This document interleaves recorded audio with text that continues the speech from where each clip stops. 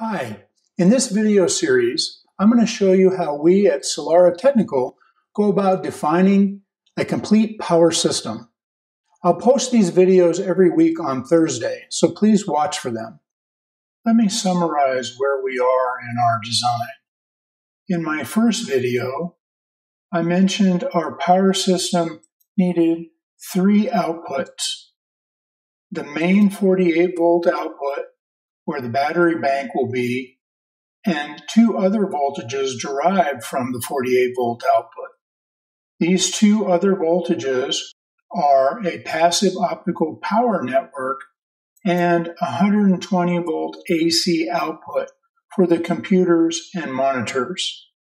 In my second video, I explained what a passive optical network is and how one can be powered by a parallel copper power network.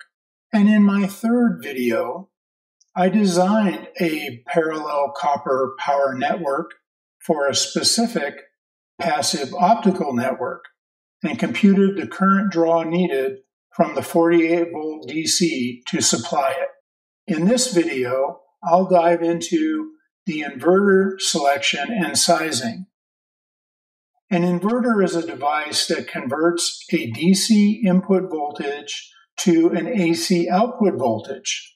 Their applications are many, ranging from grid-tied solar panels to AC outlets in pickup trucks to run power tools to telecom systems like the one I'm designing here.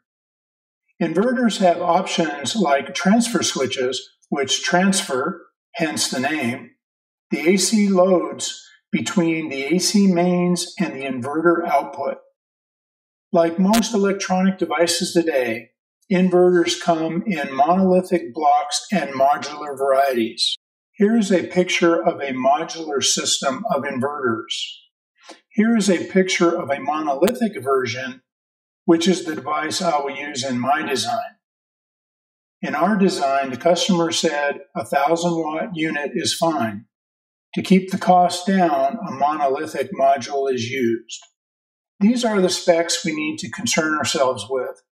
At 1,000 VA output and with a conversion efficiency of 85%, the input power is 1,000 watts divided by 0.85, or 1,176 watts. At 54.5 volts, the current needed from the 48-volt main output to support the inverter load is 1,176 watts divided by 54.5 volts, or 21.6 amps. In my next video, I'll show you the specs for the optical line terminal and the power needed to run it. Then I'll summarize all the 48 volts and size the battery needed. Thanks for listening. And if you need help with anything related to power, please reach out to us. It costs you nothing to chat. Until next time, have a great week.